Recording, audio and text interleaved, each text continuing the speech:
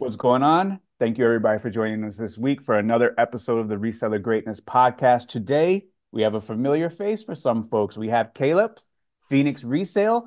And I'm going to tell you right off the jump, Caleb, when I told my son you sent me a DM, and when I told him you were getting on the podcast, I was the man. I have so many brownie points today for getting Caleb, Phoenix Resale, on the podcast. Dude, I could brag about this for the rest of my life. My son thinks I'm the man today. So, I love to um, hear it. Thank you. yeah, absolutely. So, for folks that don't know you, give them a little bit of a background, where you're from, what you do, what you have going on, where you sell, what you sell, and then Mhm. we can get started with a very valuable conversation, I believe, because you are one of the rare ones who has a huge social media business and also a huge reselling business, and that is very, very, very difficult to pull off both.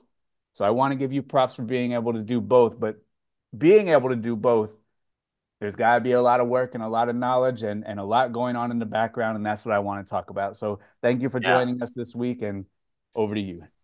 Well, I appreciate the generous intro. By the way, I'm rocking my little vintage Phantasmic shirt today in honor of Let's you go. and your business. So, Let's go.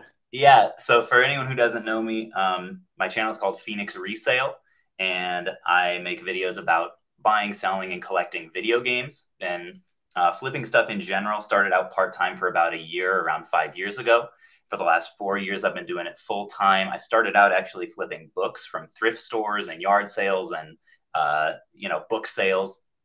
Eventually got kind of broader into like just yard sailing in general, dabbled in a lot of categories, and then honed in on video games when I realized that there was a disproportionate opportunity within that niche, specifically on Amazon. And I could often get higher than market rates, which provided more opportunities. And I started niching down in that, I would say, late 2019. Then, of course, 2020 came around, and there were even more opportunities to buy not just like collections and onesie twosie at pawn shops, but from video game stores, because a lot of stuff, especially online, was selling for crazy prices. So I would make routes not just of pawn shops, but of actual local game stores and buy a bunch of stuff. That definitely helped me out early on. And since then, I've focused much more on networking with other resellers, trying to buy as much as we possibly can, first through a buy list program and now through an app, um, to allow us to do primarily business to business purchasing and then selling direct to consumer through Amazon. I started out the business 5 years ago with $500 and birthday and Christmas money that I cobbled together while Erica was in law school, my wife. Nice. And last year we just did a 1.1 million in video game sales on Amazon. So really proud Nice. of where it's come in that time. About 4 years ago, around the time that I started going full time, I also started the YouTube channel because I learned to flip watching YouTube videos, guys like Craigslist Hunter and Cincinnati Picker, watching them go out to yard sales and just thinking, I don't think they're that much smarter than me. I think I could maybe start doing this myself. I kind of want to try it out. Was looking for a side hustle. We had almost no money. We're looking to get out of our studio apartment.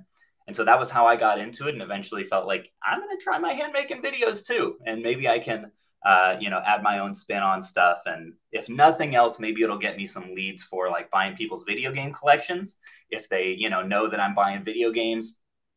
And so I started posting a couple videos a week for, gosh, about 3 years. Now my upload schedule is a little bit lower, but I really try to just show my journey and be honest about the highs and the lows and teach people what I'm learning along the way. I definitely am no expert, but I like to share my learnings as I go. So, Absolutely. Great introduction right there. And there's a lot to build on right there. So, um, my first question is, you've been in the group for probably like a year now. And when I saw you in the group, I was a little bit surprised that, someone your business size, someone who knows exactly what they were doing. So this is a selfish question. mm, Why did you join the group? Because we talked a little bit earlier. You actually listen to the calls. You know what mhm. we're talking about. Like, what kind of, like, for you? You like to teach. I like to help people. I like to teach as well. But like, someone who is as far as you are, it was kind of shocking for me to see your face in the group. But I do appreciate you being in there. But like, Why did you join the group? That's a curious question for me. Yeah, totally. A few people may be surprised to learn that, and so apologies to everyone for mostly being a lurker. I am most consistently in the video game call, but I watch the replay of it because Yeah, it's like Friday night, and I usually try not to work then. yeah, Um, but yeah, I've been in that very consistently, and the biggest reason why is I think a huge reason why I've continued to be able to grow both social and the resale business is I'm just obsessed with getting 1% better every day. same. And so, regardless of where I am in my journey, I know I've got a bunch of stuff to learn from other people, even who like maybe are earlier on in their journey. They could be figuring stuff out that I'm not really thinking about the right way. Yeah. And so, that like hunger for more knowledge and to constantly iterate and improve on the systems that I'm putting in place, I think is the biggest reason that we haven't had a significant plateau yet in the business. Granted, it's only been 4 or 5 years, so we've got a long way to go. Nice. But I'm pretty obsessed with just getting better as much as I can. So I love resources like this. And just for me, I just want to be absorbed with what I'm doing. Mm-hmm. And I just want to hear people talking about it, just listen to it almost 24 hours a day to the point where like it might be a sickness. Like I just want to just Mm-hmm. listen to just people talking about doing what I do. Right. Even if I know already, I just want to listen to it. So okay. All right. So you started doing video games, or you started doing books, you moved into video games when you saw that there was an arbitrage between how you can get them and selling them online. Did you start selling video games on eBay before you went to Amazon, or did you go straight to Amazon? It was both at the same time at first. So I opened up my Amazon account pretty early because that was how I was selling books. Mm-hmm. And there were a couple channels early on that I was watching, just learning how to go to a thrift store and like scan a whole bunch of ISBNs. And I love that model because I didn't have much money and books are always really cheap. So I was oftentimes flipping books that, $1 into $10 or 12 or $6 profit, whatever, after fees. And just doing that over and over and over. And it really helped me to build my cash flow. So I already had the Amazon account established. One question that a lot of people might have if they've looked into selling games on Amazon is that a lot of the video game brands are gated. Yeah. So when you initially open up your account, you're not able to sell them. And that process for getting ungated is not. It's not as intimidating as you might think. I have a video on it that I made like 3 years ago that's still relevant today. You do have to have an LLC so that you can open an account with an official distributor of those Mm-hmm. kinds of products, buy at least 10 units, and submit the invoice to Amazon. It's pretty much like they tell you on the site how to go through it step by step. I know there's a lot of people in my Discord who have had success with that method. So, anyways, I was ungated in video games at the time and saw that, like for the most common games that I'm seeing all the time in the most common conditions, they tend to go for more on Amazon. Right. There's certain stuff that doesn't, and that's a question that I get a lot too. How do you determine what goes on Amazon and what doesn't? Basically, if anything has a big condition issue, doesn't go to Amazon. If it's highly, highly collectible or really expensive, it doesn't go to Amazon. If anything is cardboard, it doesn't go to Amazon because on Amazon, the weird thing is there's not pictures associated with your specific item. It's just a Right. generic listing. Right. Right. Um, so So that might have like, been a little bit more info than you were looking for, no, but no, I no, have that's experience selling absolutely on both. And also last year, I think we did like 160,000 on Whatnot as well. nice. So when Spencer came on, who was my first employee, at first was just part time, I realized, selling on Whatnot, eBay, and Amazon, it's really hard to teach all three of these systems. And ultimately, are we going to probably get a little bit less money for the really high end stuff just selling on Whatnot and cutting out eBay? Yes, but the value that we gain in terms of simplifying our overall business structure is going to outweigh that, I think. So at that point, we stopped listing stuff on eBay and just did Whatnot on Amazon. And then over the last year, we've done a little bit less Whatnot and now are really trying to drive home just the Amazon side of things and have really been seeing some significant benefits from that focus. Which segues perfectly into, two things we want to talk about. And one is that the opportunities are everywhere. And you said you started, going to thrifts, going to garage sales, doing flea markets, pawn shops, buying out whole collections, Hmm. networking, business to business. Now even you have developed an app to buy. So there are opportunities everywhere. And we can't go to develop an app, buy whole collections, maybe our very first buy. So there are Hmm. levels to it. We have to start, buying the onesies, twosies at the garage sales, moving into, walking into a actual brick and mortar video game store, which I've seen you do in your videos where, you go to a place called Matt's Games, and that guy, he's a professional game seller. And even you have the skills and knowledge to find a little bit of arbitrage in there due to Amazon being a higher price. So that takes a little bit more of an expertise. So for me personally in South Florida, I have never seen a video game one time in a Hmm. thrift store. They must send them to online Goodwill. I've never seen one. At the flea market, I see them, but everyone knows Super Mario is valuable. Everyone knows Zelda is valuable. As soon as a video game hits the table, it's off the table. So you have gone through every iteration of sourcing video games, and there are pros and there are cons with every single one. And there are also, I guess, limitations and walls to every single one. So you can run around the flea market every week, but the flea market's only open 2 times a week. You can go to Hmm. all the pawn shops, but maybe people are pawning the bad games and not the great games. You can't do anything with them. You can go over to Matt's Games anytime you want, but he's a professional. For more or less, he knows what they're worth. And then eventually you build up your bankroll when you get collections. But collections, we all want to buy collections. We all want to buy in bulk. Hmm. But you had a video where you had 5 tubs of bulk that you had to now offload, which essentially no one really wanted to pay a good amount for Hmm. because you've bought the collection, you've cherry picked all the good stuff. That stuff went to Amazon, and now we're left with the leftovers. So a lot of people want to buy bulk, but you need to have some sort of secondary outlet to deal with the leftovers. And for you, whether it was eBay or whatnot, or bringing it around town as an experiment like you did. And then after that, Hmm. we do the business to business, and that is finding a client for items that we are going to purchase, or hey, I have a deal lined up, let me see if Caleb wants this. That's the business to business, kind of like that pass through.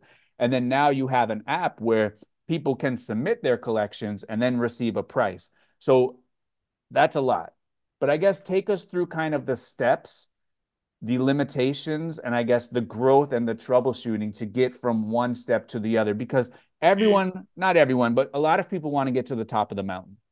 But in order to get to the top of the mountain, you got to start at the bottom, and you have to troubleshoot and find ways through every single one of these iterations that do come up. Yeah. Yeah, that's a great question. So, video games is a somewhat unique category. I don't know how many people in the group are in niches where that are similar in that everyone wants to buy video games, Everyone. right? The only Everyone knows similar that. one would be Jordans. Mm-hmm. Everyone wants Jordans and video games. That's it. Yeah. And honestly, I mean, recently vintage shirts, like and vintage clothing in general, has been getting a lot of hype as well. But I would say, Sure. like, I'm definitely not a clothing person. Like, even if I see it, I oftentimes will pass. But yeah, everyone knows like the sell through rate, the demand, the prices on games are really good. So even if it's not your niche, oftentimes if you're a reseller, you'll pick it up. So They'll pick it up. the Yep. biggest challenge for most video game resellers is inventory acquisition, which is how like that's what you have to solve for no matter what stage of the process you're in. So the first way that I would acquire inventory very early on was yard sales, just going super early, trying to hit community sales so that you can have the like highest number of sales that you're seeing per day, asking at every single one, do you have video games? And that I would usually come away with at least some video games from a solid, 7 hours of sourcing yard sales on a Yep. Saturday or Friday. But it was not consistent. So it took a long time. And if I was only specializing in video games, if I wasn't also buying other categories that I was finding that were low hanging fruit along the way, it would have been really hard. Like, I don't think I could have sustained a full business just on finding video games specifically at yard sales.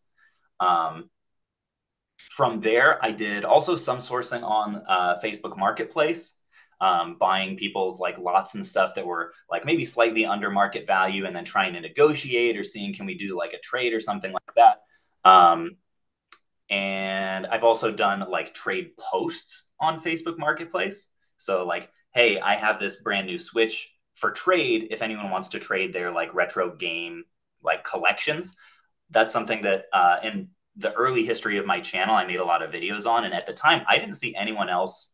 Like, it was a pretty novel idea. I'm sure there have been other people that have done it, but definitely no one on social that I saw. And since then, it's become a pretty common method for people to um, be able to buy things that aren't for sale, Yeah, right? These people that they're doing deals with, they're not making posts that are like, hey, here's my video game collection. I wonder who might want to buy it. A lot of them don't even necessarily think those things are valuable at all. It's been collecting dust in a closet. But when they see a shiny Switch or PS5 in front of them, it gets their wheels turning. Oh, I do have that Dreamcast lot. I wonder if he might be interested in that. I don't know. And it turns out it's like $900 worth of vintage Dreamcast games, right? sure. So that was another iteration. That by the end of 2020, I saw a lot of other people in my area specifically doing that. So the competition had risen, and I was having to go through more and more messages to find a decent deal. Um, so from there, but the good thing is throughout 2020, the opportunity at video game stores and also at conventions, once those open back up, that's another big Mm. way that I've done sourcing. Those are two avenues that I think most people would be surprised by. Yeah, Uh, I'm the surprised by that reason one. that I'm so big and it's such a channel motto for me, opportunity is everywhere, is a lot of people assume that there's less potential for collaboration between different kinds of resellers than there really is. And this is Yeah, something where, especially if you're starting out reselling and you're watching this right now, I would take a note on this because I'm trying to workshop the wording on this right now, but a huge philosophy of mine is to collaborate, don't compete. Even right, among people who are in the same niche as you, there might be opportunity for like maybe you have different specific specializations and you can do trades, right, of your inventory. They really like maybe you're both in vintage shirts. They really like AOPs and you really like the obscure stuff. And like your whatnot audience is very Kentucky heavy. And so you can pay really close to market rate for all the Kentucky stuff. And they really like your stuff that's from, the West Coast that you get randomly. And if you have a mindset going into whatever niche you're in that, like, this is my competition, I need to keep them at arm's length and do anything that I can to get an edge up on them and push them down in the process, you're going to miss the opportunities for collaboration and making each other money along the way. And not to mention, reselling just becomes a lot more lonely when you're stingy with your time, with your resources, your information. Um, I've found I can't tell you the amount of money that I've made because I'm generous with people in terms of the prices that I'm willing to give them. First of all, I try to pay people really well. I try to be the guy at the convention that shows up with donuts on day two and like, is just doing small things to win people over. And gosh, like not only does it just make the process feel way better, but it makes you so much more money. Like it being the kind of does. person that people love to work with, even Yeah, though technically you are competing, right? You're trying to sell the same stuff to the same buyers, you're trying to buy the same collections out there.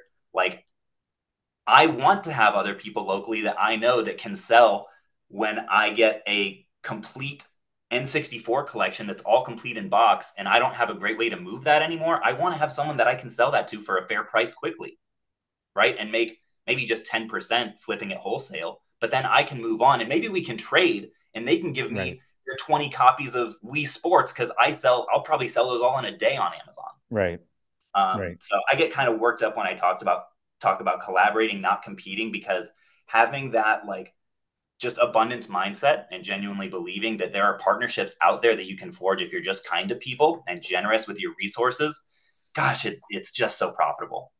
Yeah, and so like you and I, we speak a lot of the same language. And a couple of videos ago, I mentioned that something that I learned in my journey is that the people on the top, they collaborate. The people on the bottom, they compete. There's a Mm, lot more like crab in a bucket mentality on the bottom, but it doesn't have to be like that. right. Because there's different levels to the top. You could be at the top of the lower level and you can collaborate with those people and bring each other up to the top of the mid level, bring each other up to the top of the top level, and there's even a level above that. Yep. And one of my biggest regrets, I was a lone wolf for over 10 years in reselling. I was a lone wolf. I didn't talk to anybody. I didn't do anything. And while it did work, I think that if I did collaborate more, I think that my progression would have been way, way faster. Because, Mhm. like you're saying, this is what I would have done, and this Yeah. is this is what I tell people who like go to the bins as an example. At the bins, Yeah.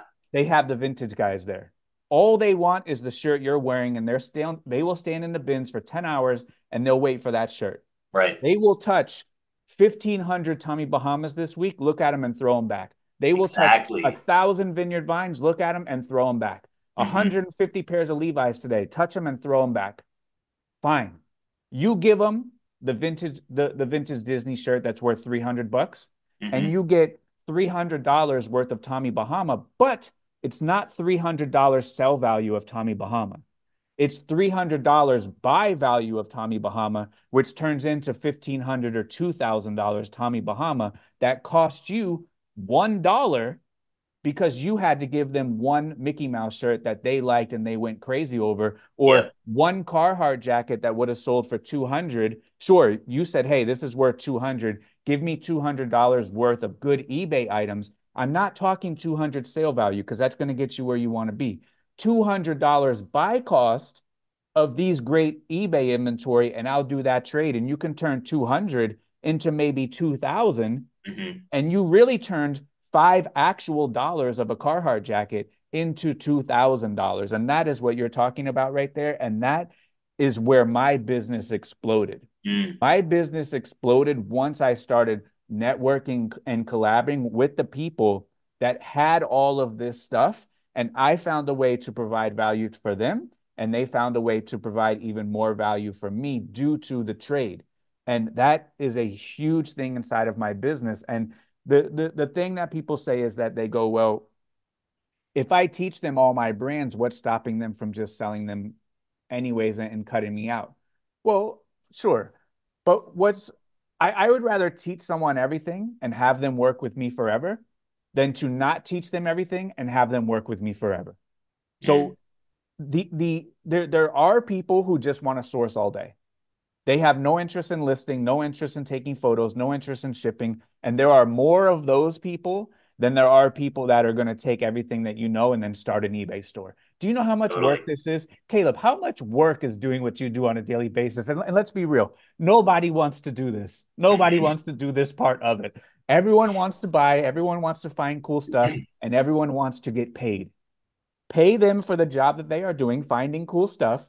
It's going to leave you margin because you need to get paid for the job you're performing, putting it online, paying the taxes, running a real business, buying boxes. There is profit to be made there, but the collaboration has paid off for me to the tune of millions and millions of dollars Totally. because now you can arbitrage your time because like you said there's opportunity everywhere, but I'm one man. I can only get 120 items a day. That was my peak. You develop this army of people who know that, hey, you're a buyer. I can pick up these items for this person. They can either give me money or they can trade me something good. We both leave happy. This is a great relationship that turns into what? Business to business. And Yep. when you can start collaborating and when you can start getting into those different tiers of business, that's where all the money is to be made. When you get trapped in crab in a bucket, when someone start doing a little bit better than you and you want to pull them down, you can Yep. only get so far with that. So there's two ways to build the biggest building. One is to build the biggest building, and one is to tear down every other building around you. Mm. And it's much easier to build the biggest building than to crash everyone else's building and have your little building left, but it still ends up the biggest. Yeah, that's so huge. And also just psychologically, like with one system, you have 20 rivals, right? And the other one, you have 20 partners, Yeah. right? Like which world would you rather live in? And that Oh, actually, like, that's the biggest reason I put so much time and energy into making this app this last year is it's actually not primarily geared towards collectors. It's mostly geared towards resellers to let them know, hey, when they scan like Mario Kart Wii, it comes up with, okay, in this condition, here's the market value according to pricecharting.com, which is kind of our industry standard. And also right below it, here's what we would pay in that condition. And so they can easily like add it to a batch and just send us stuff because you're right. Most people don't want to do the selling no, and the it's not. customer service Yeah. and the listing and the shipping and like I'm really banking on that because I hope that once people realize they can just buy full time and sell to us, that it'll get addictive really quick, right? And Yeah. so we're doing everything we can to pay the best possible so that people feel as good as they can Yeah. when they sell stuff to us and get paid, the next week. That's pretty much like the full it's like that philosophy of partnering with people rather than competing, I feel like has kind of come to fruition in this program. So I'm 100% on the same page. Yeah, and that one was really huge for me. And I think if I would have started collaborating instead of waiting to year 10, if I would have started collaborating in year 3, year 4, year 5, I would have made millions of dollars more in those Yeah, 7 years in question. Without a doubt, I would have made totally. millions of dollars more. But I was also in the mind state back then, and this took a while for me to break out of. And I don't know if it was due to my upbringing and due to certain situations in my life, but I was in the scarcity mindset for a very long time because I Yeah. came from a single mother household. I've watched her work 2 jobs every single day.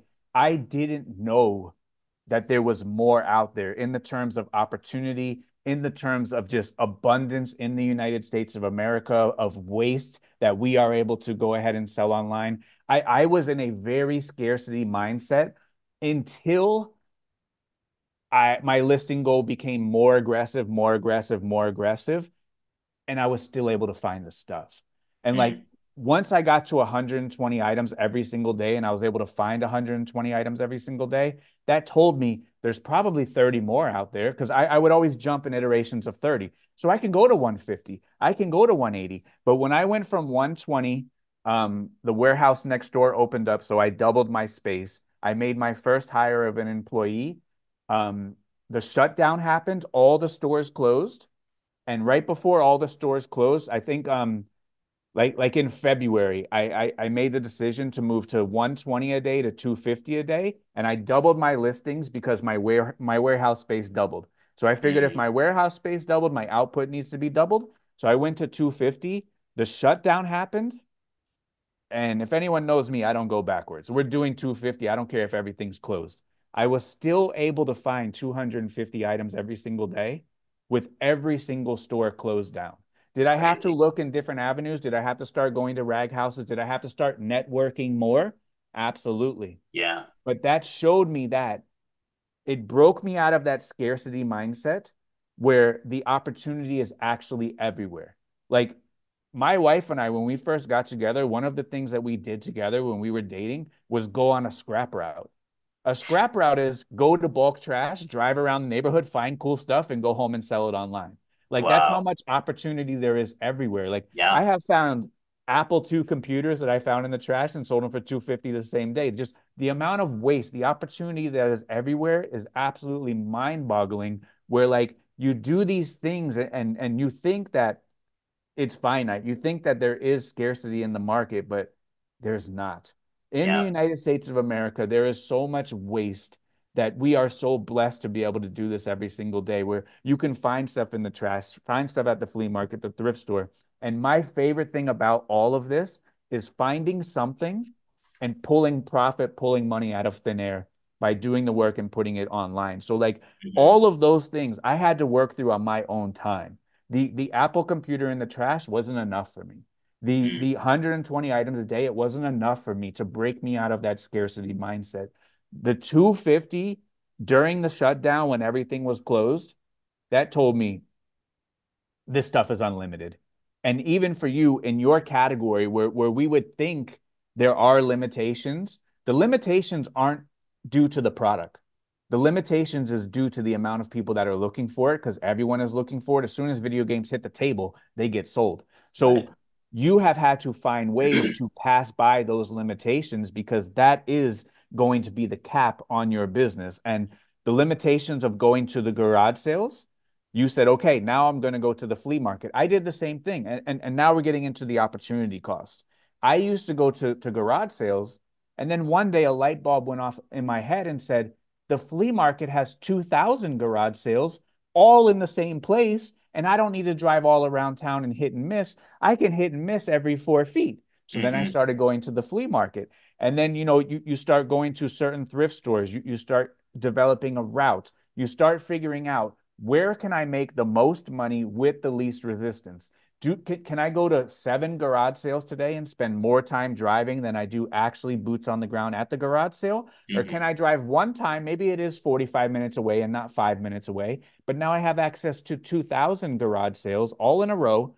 But the Yeah. most important part is you develop those relationships and then they start bringing stuff for you. Hey, Caleb buys games. I'm going to look for games. I didn't in the past, but I'm going to look for them. Now I get them. Hey, Caleb, look what I got in my car for you. You start developing that, and that is a business to business relationship on a small Yeah. scale at the flea market. So that does work. So all of these things, the product is out there. They've already Hmm. made the product. That's the important part. They've already made it. And They've now, made every single I'll be back product. about 1:30. I gotta do that. thanks. I'll get lunch on them. No problem. See you. So they've already made the product. That's the important part. We don't have to manufacture it or make it ourselves. They've also already made the money. We don't have to print the money ourselves. We Yeah. just have to find the product and get a portion of the money. That's all we have to do. So something that you said, which was surprising, was that you go to conventions and you source and you have good luck there. Hmm. When you tell me a convention, my immediately thought is those are collectors Mm.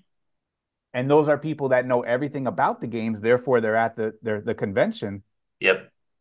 How do you buy from people that know exactly what the items are worth? Yeah, that's a great question. Conventions are a great example. Just I'm thinking about this topic of like trying to expand people's like opportunity radars, right? To like be able to kind of get that spidey sense tingling, like, okay, hold on, like maybe I shouldn't have such a scarcity mindset here. One thing that I did early on before even going to conventions was um, at yard sales. I found myself oftentimes because you're pulling up early, right? You have to be the Yeah, first one there. have to be for games. Um, Yep. and oftentimes, you might pull up a half hour early to a sale and see someone walking out with a tote of games right ahead of you. And it's the worst feeling in the world. And one time I just had this light bulb moment like, wait a second, I should follow those people to their car and make an offer on that bin. Because oftentimes, like if they paid $20 for a bin of PlayStation 2 games Sure. that's worth 1,000, I could pay them 300 and still make a butt ton of money. And a lot of them will probably be really happy. They might be a jeans reseller that Sure. happened to see this, and everybody knows that video games are valuable. So, Sure. like, if they can 10x their money and then I can 3x my money, wait a second, that's still a really good deal. Yeah. Um, so I would challenge people anytime you start to like resent your competition for something, ask yourself, could there be a deal here? And the same goes for conventions to your actual question, because you're right. Almost everyone there, like the prices, it's uncommon. The more knowledge you have, the more possibility you do have to catch things like maybe a variant that's worth way more that the person doesn't really realize, right? Hmm. Or a game that has gone up in value a ton this month because some streamer started playing it and now it's an $80 game when it was a $40 game. Hmm. So there are little singular opportunities that you can find when you just have a deep level of knowledge about the product. That's probably true in any niche. But the reality is, like, conventions are very different from flea markets in Yeah. that, like, Yeah. every game on the table usually has been looked up at Yeah. some point. Yeah. So, what you have to do is, I have two strategies. One is I focus on the games that I know I can do better on than most people can. So, on Amazon, this is like very fast selling games, right? In good, complete, clean condition.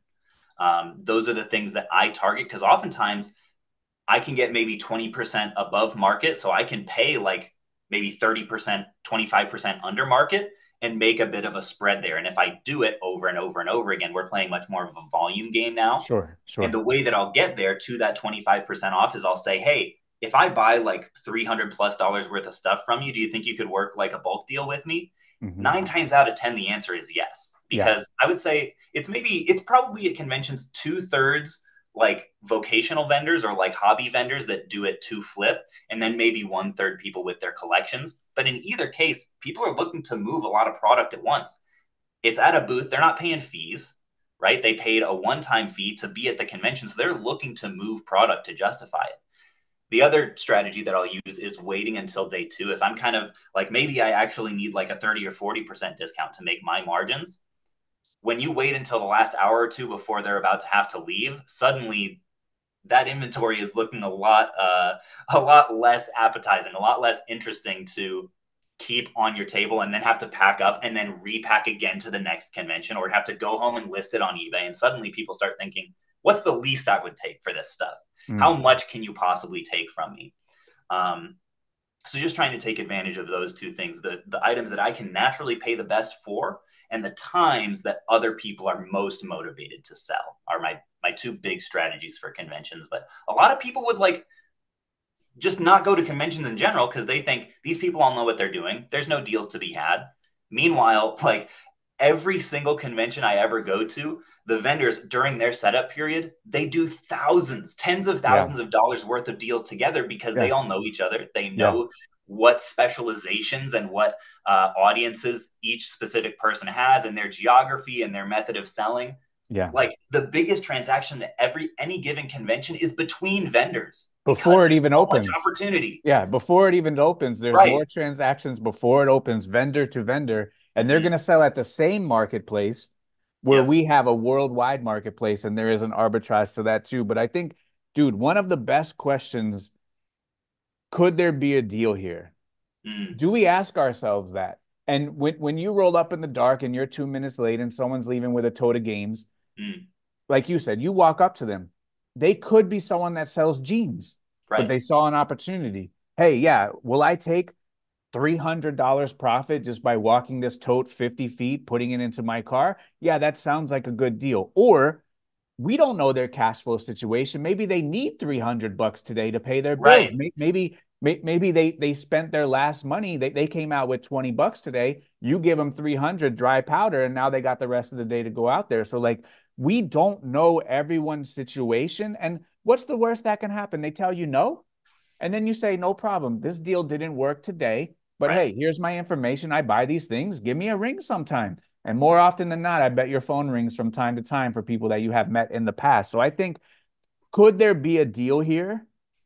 That's a good question that we Mm, should ask ourselves every single time we um, see somebody who we think is competition, see another reseller, see something somewhere. Could there be a deal here? I think mm, that's a huge takeaway for me too, because you're right. At the convention, my first thought was, those are professionals. There's nothing you can do there. But like you said, you can bundle, you can go at different times. The vendors are there to sell stuff. They're not there to pay the fee and sit there for 2 days and go home with no money. And mm. on day one, maybe the price is too high. They made no money. That car ride home is lonely. And day two, the price is going to be a little different. So Yeah. it's different with everything. But could there be a deal here? So asking yourself that probably 10,000 times in your reselling career has had to be a direct contribution to where you are today. Oh man. Yeah, it's crazy. Like, I mean, just yesterday we went to the PO box to pick up our weekly packages that are being sent to us from other video game resellers in our same niche, and we paid out like $15,000 to other resellers who are selling the same stuff as us because there's a deal there. Right? There's synergies. We can have a symbiotic relationship and both get what we want, while also both making money. It's amazing. So could there be a deal here? So I'll even admit, sometimes when I'm at the flea market, I get the vibe that this person is a professional. I get the vibe that they know exactly what their item is worth, Mm-hmm. and I walk away and don't even ask the price. Mm. Yeah, I think a big a big reason why my percentage of finding deals with other resellers is high is I really pride myself on paying as much as I possibly can. That's a huge Absolutely. thing. Like Yeah. if your budget is still really low, it's going to be a lower percentage because there will be fewer people who like say you're sniping the person who's coming out with a cart full of great stuff from Goodwill. And Yeah. you both love selling Tommy Bahama and they've got 15 Tommy Bahamas. Clearly they're in the same niche. If you go up to them and are like, hey, this stuff all looks really good. I'd pay $10 a piece for this. Uh, if those are $60 shirts, you're going to have a lower likelihood of that person saying yes than Yeah. if they're $20 shirts. Yeah. Yeah. But there are some people like if Tommy Bahama is your thing, you might know how to get $30 for a shirt that's normally 24 for a lot of people because you know Yeah. the item specifics, you have a great photo setup, you do a great job with your description, all the stuff, the tactical stuff that you teach. if you know all that stuff, you can oftentimes get higher prices than most people could. So if you know your stuff really well and you lead with a really good offer, specifically on the items that you can pay the best for, you're going to increase your likelihood a whole lot. So like if I'm going up to a dude with a tote of stuff, honestly, I might lead with an offer that is higher than I normally would pay for those games. I might estimate quickly in my head, maybe this is like $500 worth of stuff. I might say, do you want 400 for it? Just because honestly, I'll probably break even on that box after fees and shipping and everything, but I'm going to way more than break even on that relationship if this dude leaves happy. If he's in my area, Absolutely. he's finding this stuff, Yeah, guess who he's going to call next time? you're absolutely. So that's a huge tip that I would have to people looking to expand their opportunity radars. Pay as well as you can, especially on the first deal. Look for the kinds of items that you can pay the best for and lead with those to leave a good taste in people's mouths and maximize your opportunity for future deals. Absolutely. And so like for my videos, I just started YouTube about 5 months ago, and I have a couple different buckets. One of them is the flea market video, one of them is a weekly Q&A, and one of them is the podcast. And I've been going to flea markets that are 4 or 5 hours away from my house because my wife and I were Wow. starting to travel a little bit now that Yeah, we're yeah, yeah. winding eBay down. So I've been going to flea markets 4 or 5 hours away from my house. And I've gone to a couple of the flea markets now 2 or 3 times within the Mm-hmm. last 4 months. And even though they're 4 hours away from my house, even though I haven't seen these people for 6 to 8 weeks, they still remember me from 8 weeks ago doing a good deal, paying a good price, not Yeah. negotiating with them, being professional, taking a lot of stuff. Mm-hmm. They are waving me down from a half a football field away when they see me pushing my little cart because they remember me from 8 months ago that I was the guy who did a good deal the first time that they saw me.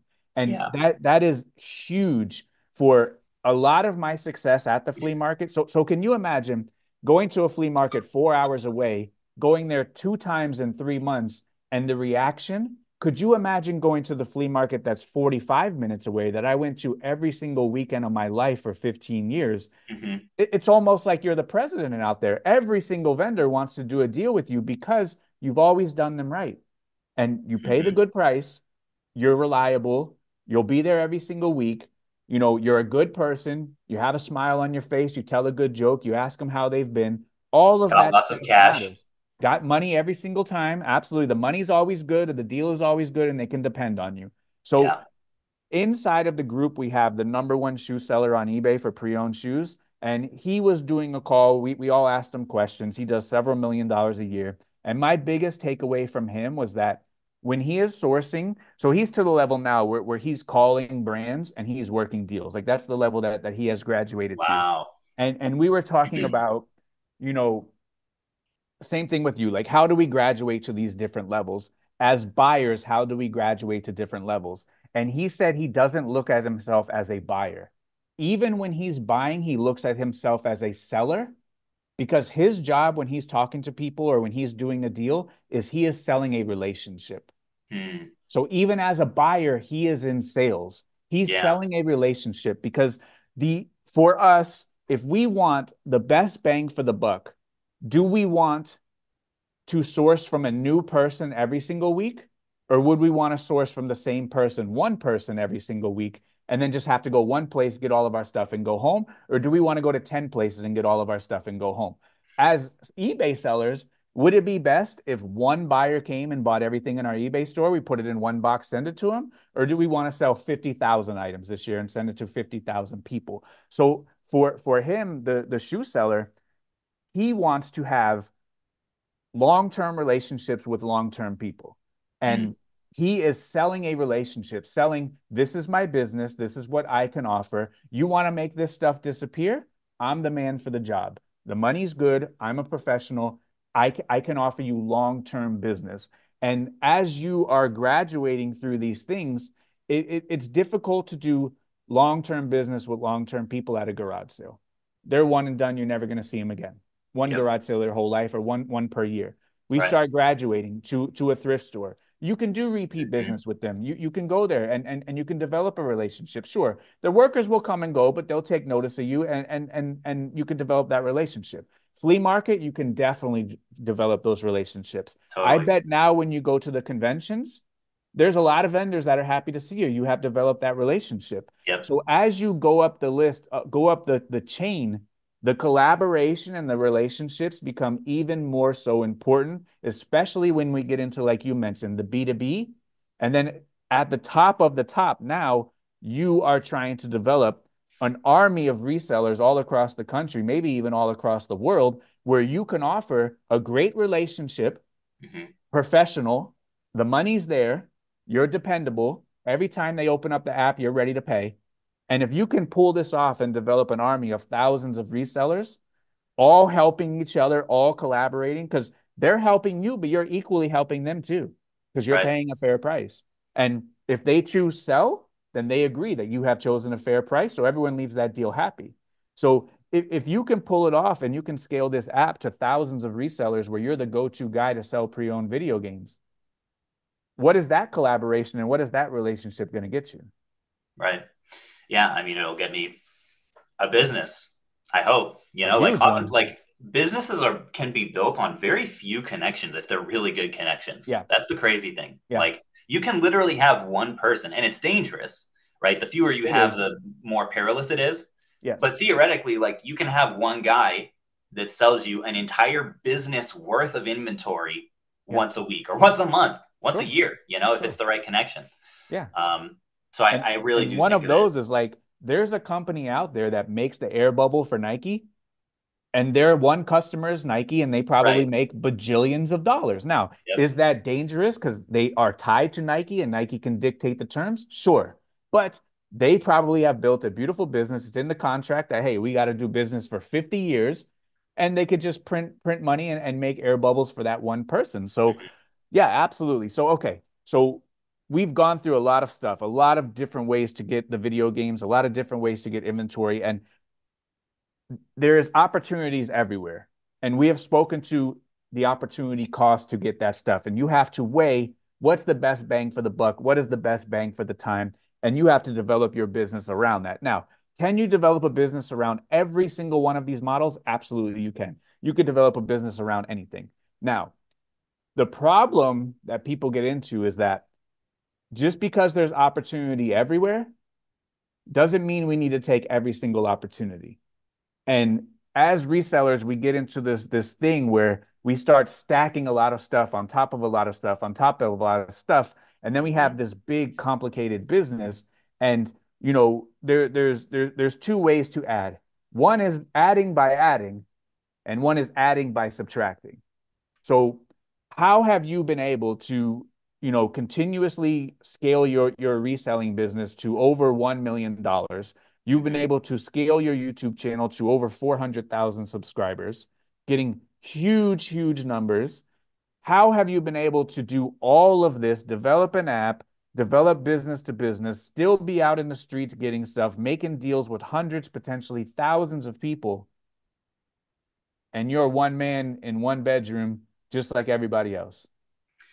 Yeah, well, I appreciate that. And it largely has been through addition by subtraction.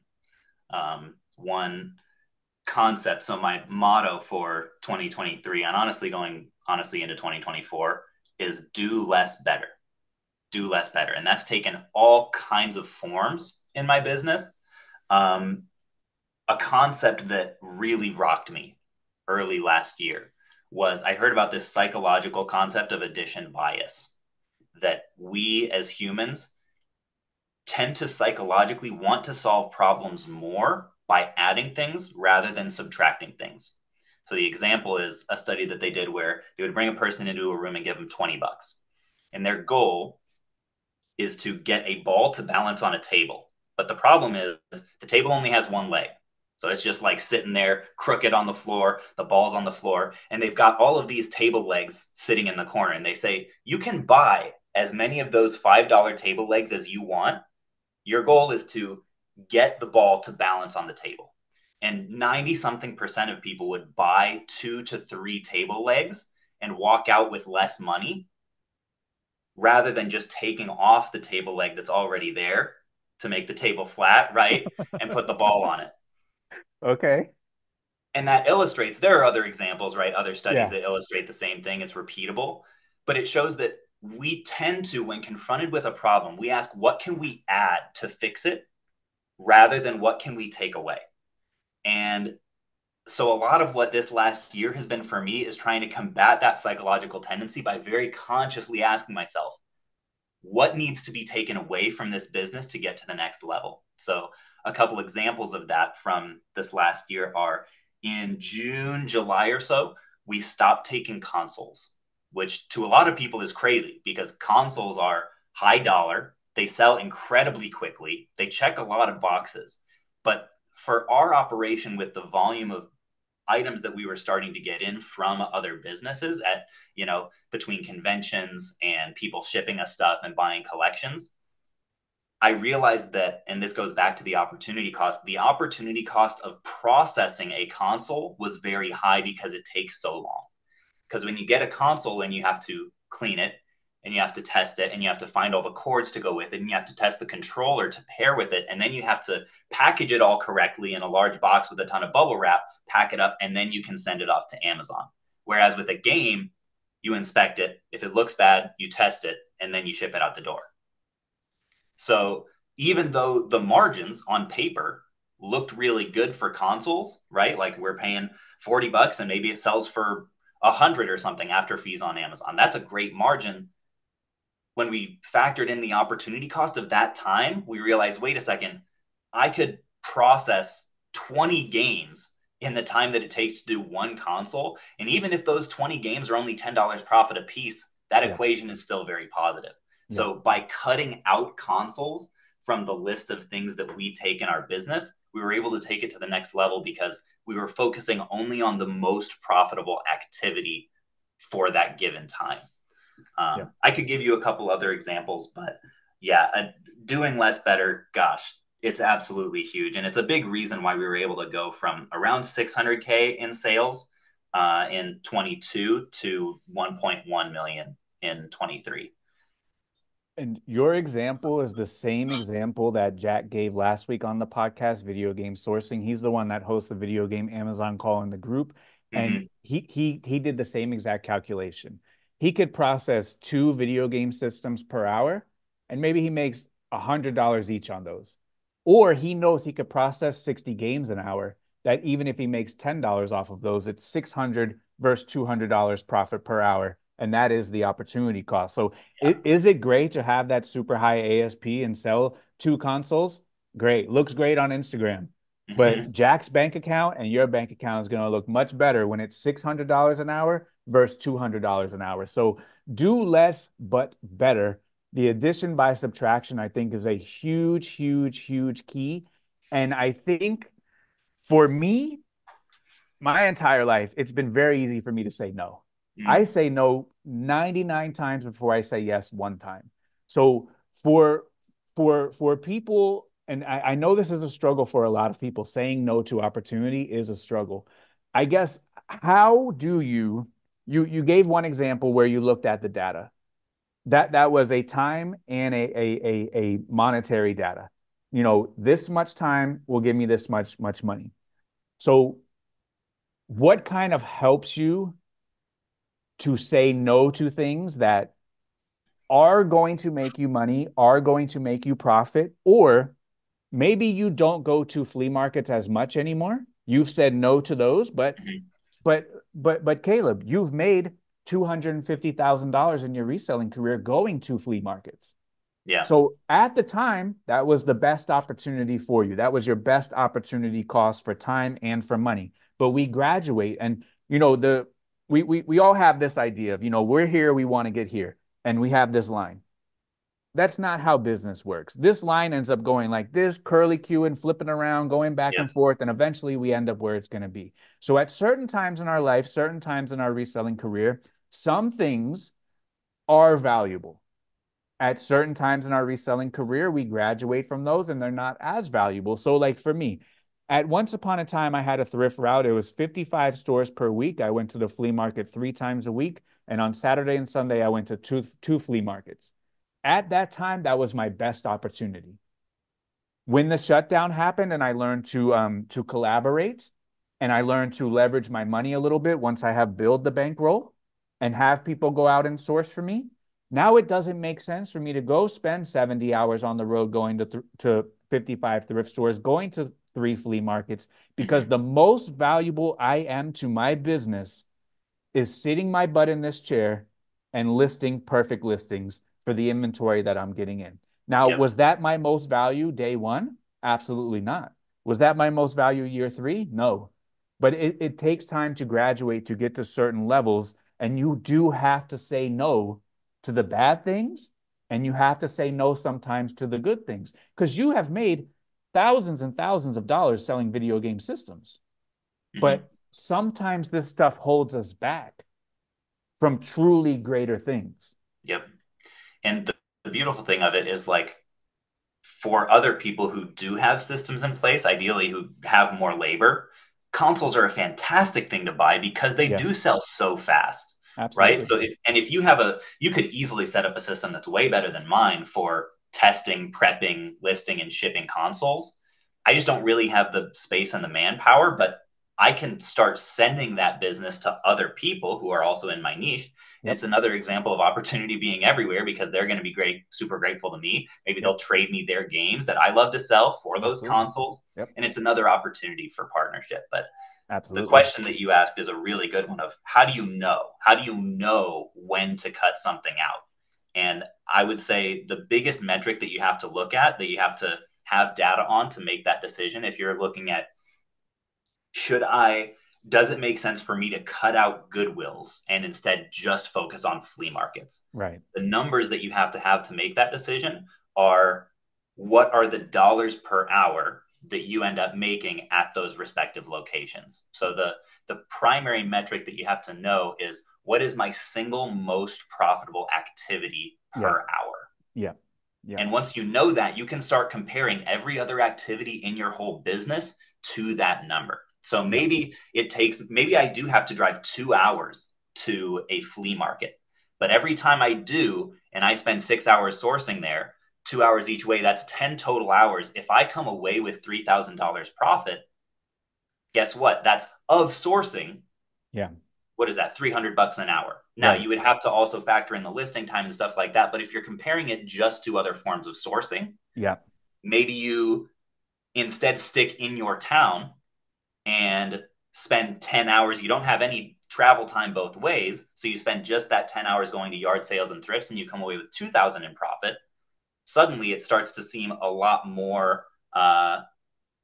a lot more effective and efficient to actually drive the 2 hours to go to the place where you can get more stuff.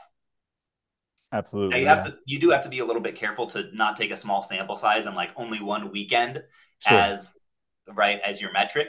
But I would definitely encourage people to be very thoughtful about tracking how much money are you making at various sourcing avenues, buying different kinds of products, right? Listing versus sourcing these kinds of things.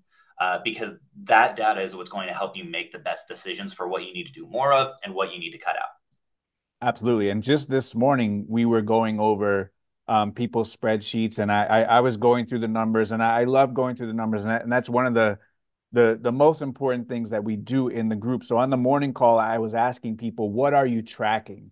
And a lot Mm, of people, they track, the number of listings, the number of solds, they track their average profit, they track their average sale price, which is all fantastic and great. Some people have it all the way down to they are tracking their average or they are tracking their total profit per store or per stop. So now that oh, can help you because, hey, at this Goodwill, I spend, an hour in there every single week. I walk out with $30 where I can skip this Goodwill, maybe go to 2 other ones. And in that same hour, instead of pulling out $30, I can pull out $100. So like we do need to take, we do need to do some accounting on how we are acquiring the inventory because you could be spending a lot of time with not a lot of payoff. And not only for the stores, I mean, we should be accounting for every single minute that we put into the business because if we are putting in 10 hours a day with 2 hours a day of results, we need to really take a look at that and we need to see where our time is going.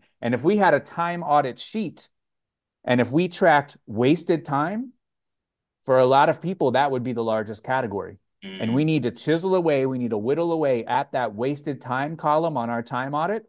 And we yep. need to use that time more wisely because if you can spend 8 hours a day working on your business and you can show 8 hours of results in reselling with 100% ROI, 500% ROI, we've all bought something for $1 and sold it for 100 ROI. Mm, If we can truly get 8 hours of effort and show 8 hours of results, the results after that compounding for a couple of years is absolutely ridiculously crazy. And that brings us right back to the beginning of there is opportunity everywhere. And our absolutely. opportunity costs, we need to make sure that we are putting our attention towards what actually moves the needle versus what does not. So this morning we were looking at Karen's sheet and she has all of her categories broken down.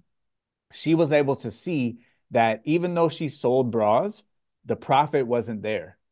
For her, maybe it's better to sell sweaters and focus on sweaters and make that profit. So she was thinking about eliminating a category that she spends a lot of time in. She has a lot of them in her store, but like she's not, there's a disproportionate amount of sweaters being listed to sweaters being sold to Mm, this widget being listed, this widget being sold. So on the surface level, we think, hey, I'm selling a lot of this item, but that's because it's disproportionate in your store. You have exposure of 1,000 units where on this particular category, you have exposure of 30 units, but you have sold 27. Well, let's put more fuel on this 30 units and imagine when you get 1,000 of those units in your store, you'll be rocking and rolling. So, like, the last 5 minutes of this has been like probably an overwhelming amount of stuff that we have to track and we have to keep track of. But, like, let's face it, we're running businesses here. This is part of the gig. And even if you are doing a hobby, the IRS is looking at it as a business. So, like, you better treat it as a business. So, if we volunteer, we sit down and we take the reseller oath, hmm. part of that oath is being in control of our numbers. And Yeah. if we don't know our numbers, if we're scared to look at our numbers, we're doing ourselves a disservice. And I always ask this question on the morning call, like, what in your business are you scared of? Mm, That's what we need to look at. And a lot of people, they're scared of their numbers, and that's okay. They are intimidating. But once you get a fundamental understanding of them, you will run a much better business. So we need to be in control of our numbers, our finances, and our time. If we can be in control of those three things, it's smooth sailing after that. yeah. That's so huge. Well done to Karen for tracking those in the first Yes. place. And I Yes. think what she'll find, what I have found at least, is that when I start cutting things out, I feel relieved. I feel Sure. like the sense of satisfaction when your business actually becomes simpler because you've been putting in the work to look at the data, Yeah. it gets addictive. Suddenly you start looking for, wait a second, what are the other inefficiencies that I can cut out? Because having less stuff cluttering my mind and my business process, having less kinds of inventory to find boxes for and less Mm-hmm. kinds of listings to know the item specifics for and less sections of the thrift store that I have to go to like it's so nice. Yeah. Like Yeah. we can get really caught up when we're trying to solve problems by adding things. Uh, it can lead to a really chaotic and hectic business. And when Absolutely. you start to go the other way, once you do kind of you dabbled in all the categories, you know the direction that you want to go, it can feel so relieving to start to really hone down, find your niche, find your system, the thing that you like to do and that you do really well.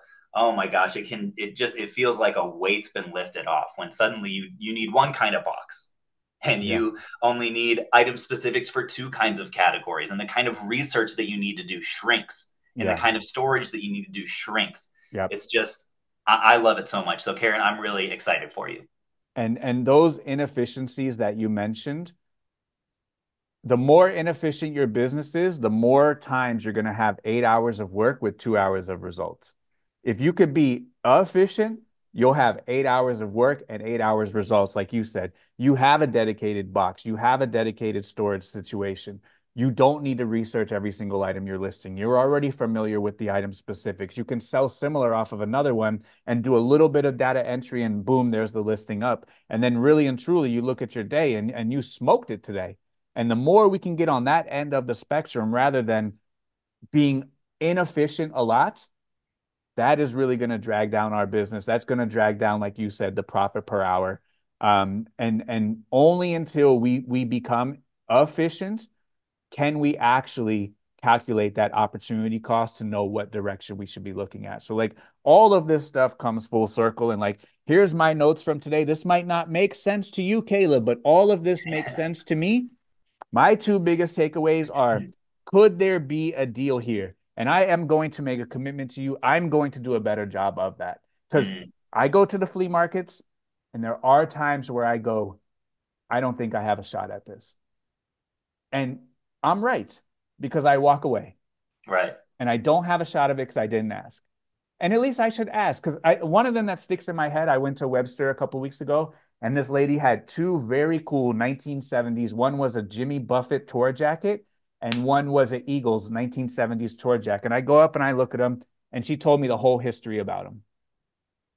And because she knew everything about them, I assumed that it was going to be too much. And Yeah. I said they're very cool, and I walked away. When I Interesting. circled back 45 minutes later, both of them were gone.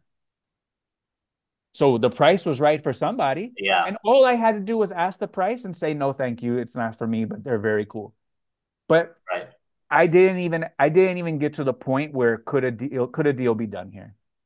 Well, and I'll give one more tool for people's belts if you're looking to do more deals.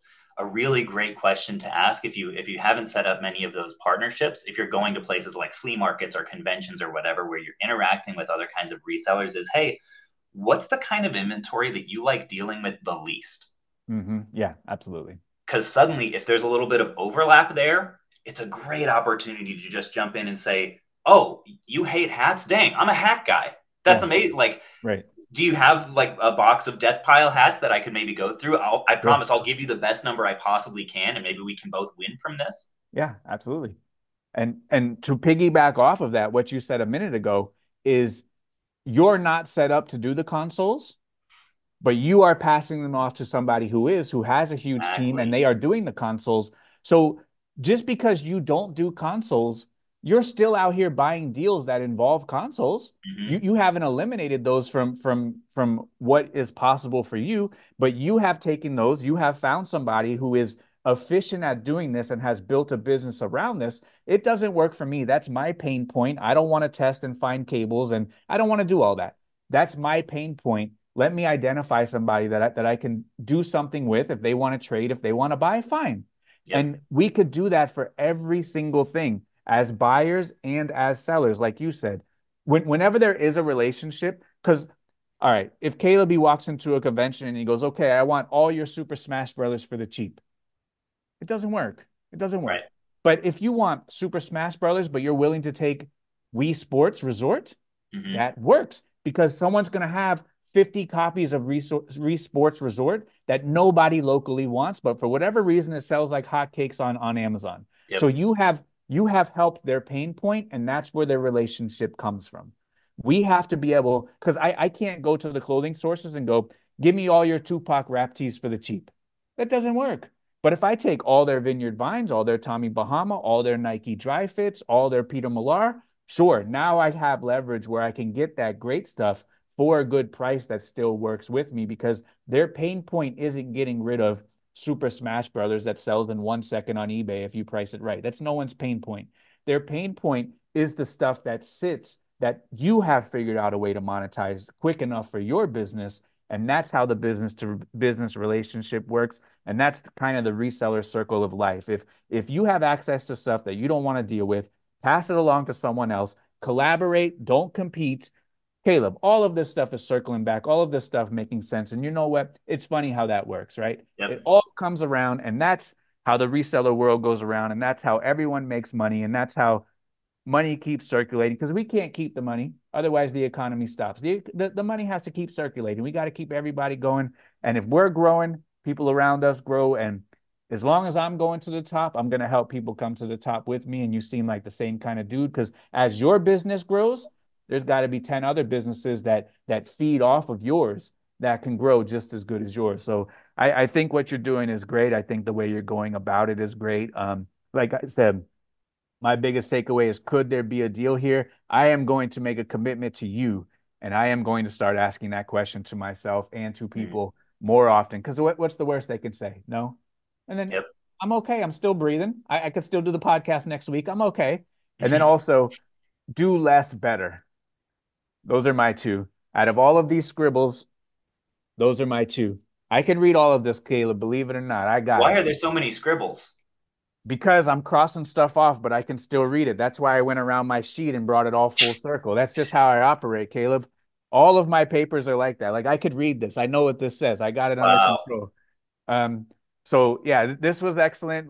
What I want to know is you got this app. You want to have an army of sellers out there. Like, what does the next 3, 5, 10 years ultimately look like for Caleb and the Caleb machine of a huge social media business and a huge reselling business? Because it's hard to do both, my friend. Yeah.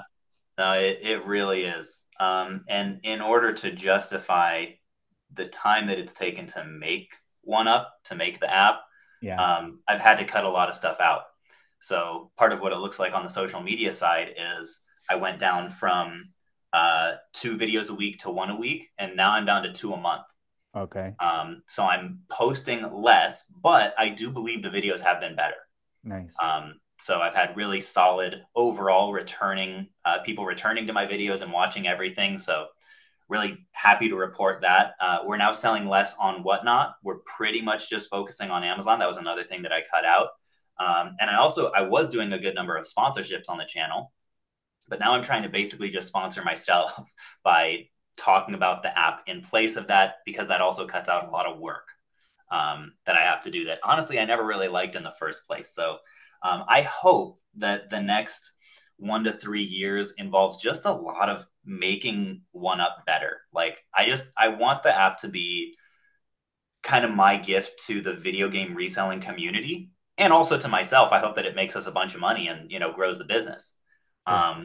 But just to put another tool in people's belts and another way to do more of what they love, which is usually sourcing, and less of what they hate, which is customer service and listing and all that stuff. Um, and I very much see it not as the kind of thing that like I put a bunch of effort into up front and then kind of ease off, but rather something similar to the channel and the business that I'm constantly striving to make better in any way I can, getting a ton of feedback, asking people what sucks about it and trying to fix it. Um, and on the channel, I'm really excited because I've been doing more content that involves going and seeing other kinds of collectibles related businesses and learning from other people. So previously, it's been mostly just me and my collection and my business, and let's go do another bulk deal at another convention. Um, but I was telling you, maybe there's potential for collaboration with seeing your operation at some point in the future when I'm in town. Um, Let us know in the comments if you guys would like to see that. And I'm really looking forward on the channel to just being able to spend more time highlighting other people's businesses and just being more of a sponge, right? Yeah. Learning more and more as I go. So that's pretty much what I hope the future looks like for us. Our goal is maybe 1.5 million on Amazon this year. Nice. That'll Nice. depend a lot on how the partnerships go, how much people like the app. So far, it seems like we're getting really good feedback, but I'll keep you posted. Yeah, all this sounds great. And you know what? In order to do great things, sometimes you have to, you know, invent stuff, revolutionize things. And like for you to develop your own app, I can't even begin to think about the undertaking that had to be. But that could revolutionize the space. And if you were the first one to do it, the smartest one to do it, maybe not the first one, but even the best one to do it, Sure. that will absolutely pay off dividends. So I have the utmost respect for people that see a problem, solve a problem, get it figured out, and I hope it's beneficial for you and your business. And I just want to say thank you for you spending a little bit of time with us. I think that this was a hugely valuable conversation to me. So I can only hope that everyone that listens to it agrees. And I thank you very much for being on the podcast with me and spending the time and reaching out and even being open to do it. And if there's anything that you need from me or anything that I could do to return the favor and help you, I'm always there. Um, Anything you need at all. I just appreciate you coming through. So thank you very much. If you have anything you want to say to wrap it up. Appreciate that a ton. I would just say if you're saying 99 no's for every yes, I really appreciate you saying yes to me. So Yeah, thanks for having me. It's been a blast. I appreciate it. Thank you so much, Caleb. Be great.